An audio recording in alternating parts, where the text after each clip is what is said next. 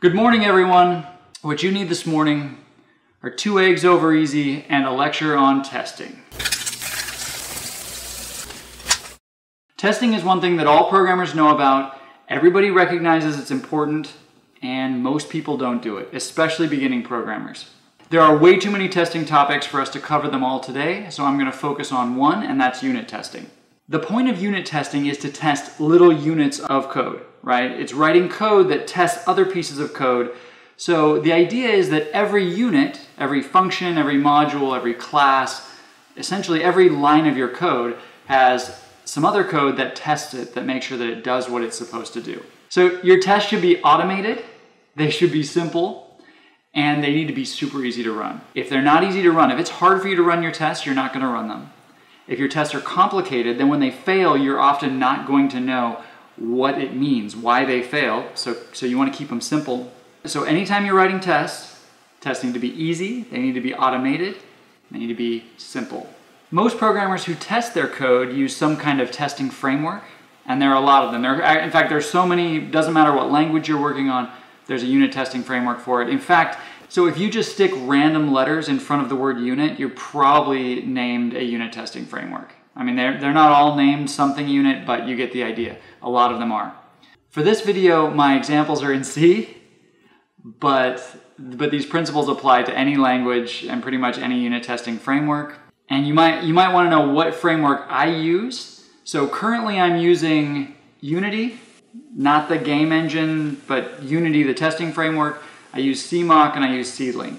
And I'll look at those in another tutorial later. But today I want to actually use MinUnit, which is a minimalist testing framework. And I picked MinUnit today because I want to show you just how little magic, how little code you actually need to get up and running with unit testing. Okay, so MinUnit is essentially 3 lines of C code in a header file, 2 macros and 1 extern declaration. The macros allow you to run tests and then assert that certain things should be true at certain times. Now, of course, this isn't really all because obviously that int needs to be declared somewhere.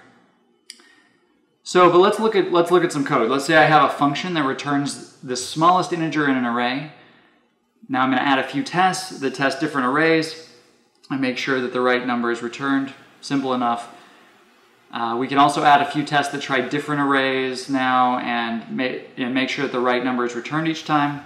And then let's make a function that runs all of our tests, and then a main function that runs the tests and tells us how many of them passed.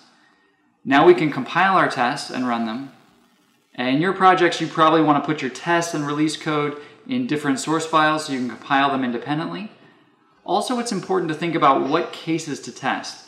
In our example, there's no way that we can test every possible input. There's just too many integers and too many arrays. So we're not going to be able to test all the inputs.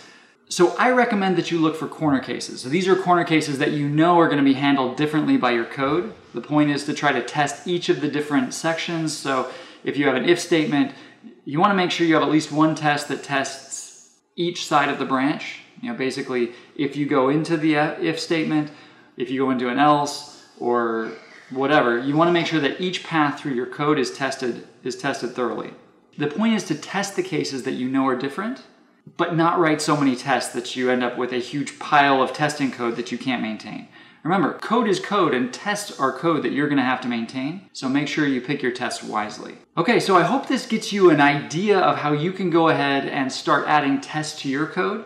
There's not really a right or wrong way to do it. The point is to make it easy to do the right thing. So remember, make your tests simple, make them easy to run, make them automated. Think about putting them into your build system so that your make file just has something like make test that runs all your tests so you can do it over and over again. And the idea is that then anytime you make changes to your code, you can rerun all those tests and you can see if you broke anything. Because we all know that anytime you change code, there's a high risk that you broke something somewhere else in your code. So anyway, that's all I have for today. I'm out of time.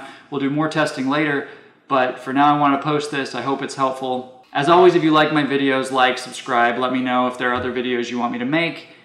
Have a great day and happy coding.